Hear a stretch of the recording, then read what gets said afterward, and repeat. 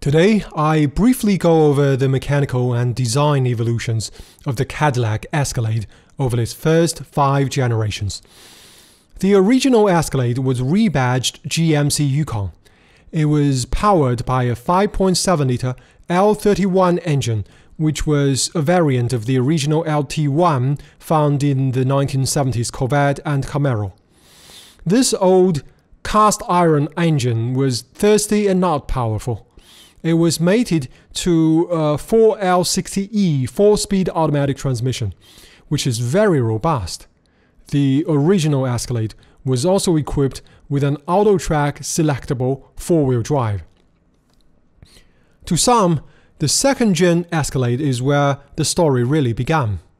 This time the Escalade added exclusive luxury touches above the GMC Yukon.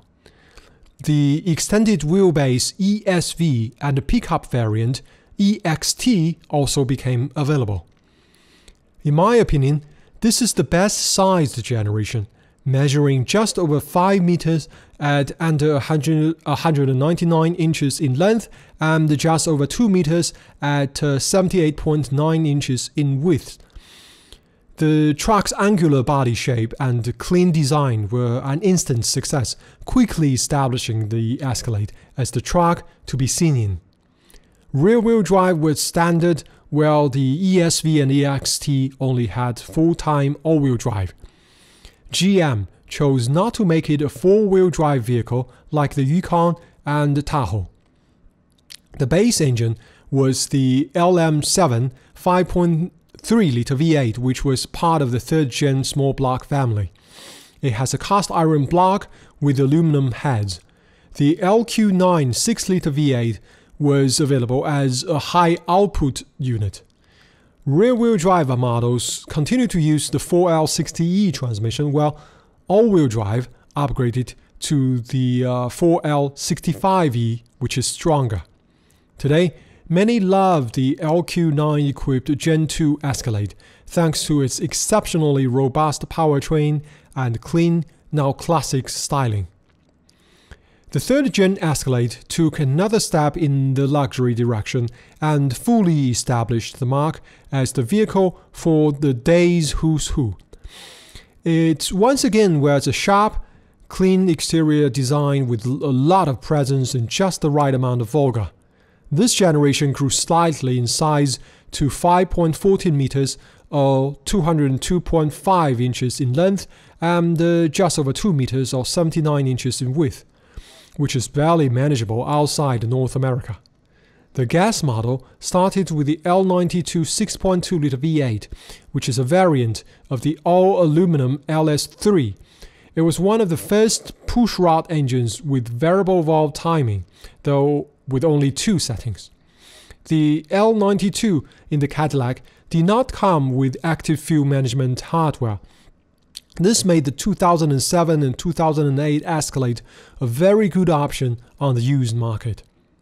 In 2009, GM added a larger fuel pump and a set of larger injectors and made a flex fuel variant of this engine called L9H.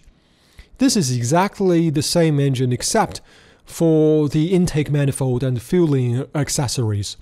Many consider it the best of the third-gen Escalade. From 2010, GM added active fuel management to the L92 and got the L94. The system is more durable than German cylinder deactivation technologies. Still, the hydraulic lifters wear out over time and the deactivated cylinders wear faster, eventually resulting in an out-of-balance engine that will need rebuild. All gasoline V8s were mated to the 6L80 6-speed automatic transmission. Rear-wheel drive was standard and ESV and EXT variants had all-wheel drive as standard. It is again a full-time all-wheel drive system with a planetary center differential. Unique for this generation, GM introduced a hybrid variant. It was powered originally by the LFA 6-liter engine, which was replaced by the LZ1 with minor revisions. These were mated to a unique 2-mode hybrid system, which is an eCVT with 3 planetary gear sets. It is very similar to the multi-stage hybrid eCVT in the Lexus LC500H and LS500H. The hybrid started as rear-wheel drive only but gained a four-wheel drive variant in 2011. Keep in mind that this is four-wheel drive, not all-wheel drive. Hybridization greatly improves fuel economy, resulting in 22 mpg and 21 mpg for the two-wheel drive and four-wheel drive, respectively.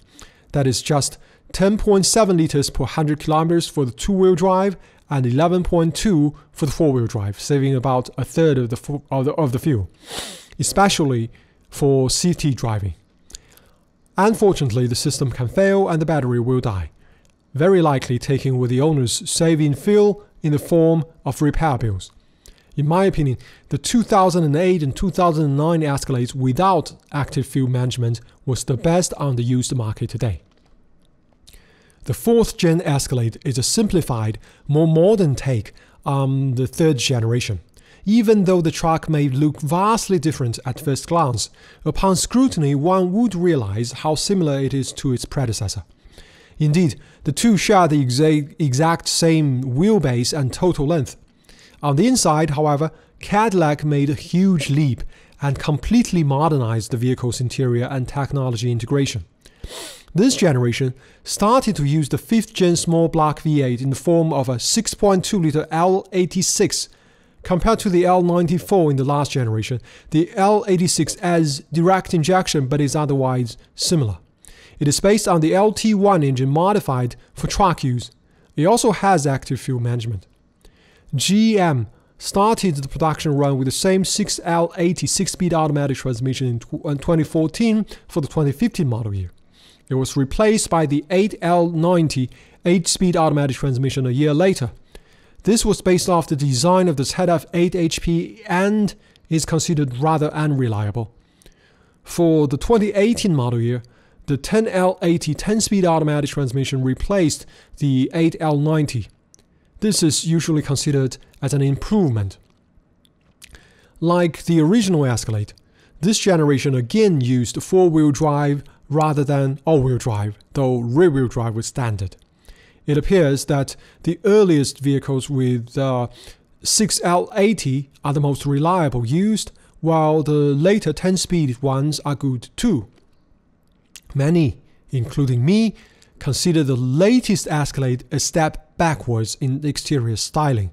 The truck is too big and too blunt, and its hood is too high. Speaking of being large, the truck has grown significantly in size, measuring just under 5.4 meters or 212 inches in length and over 2.05 meters or 81 inches in width. It is hardly usable outside North America.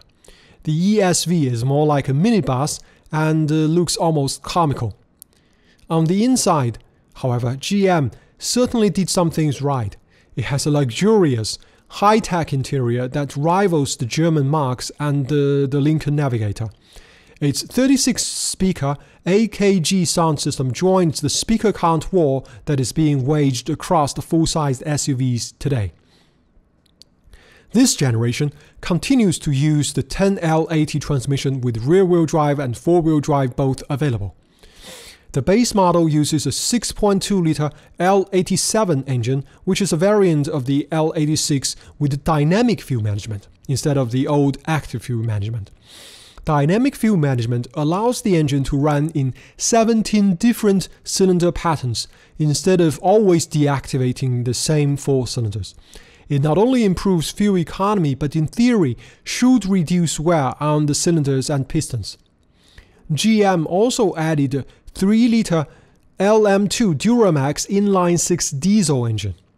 This is an all-aluminum engine with cast iron liners and cast aluminum pistons. It is being replaced by the LZ0 with steel pistons. With the same torque output and a lot less power compared to the L87, this diesel engine is simply too small for a truck this size. It is mostly intended to be exported to countries like China with high taxes on engine displacement. Last but certainly not least, there is the LT4-powered Escalade V. The LT4 can be considered the LT1 with features of the LS9.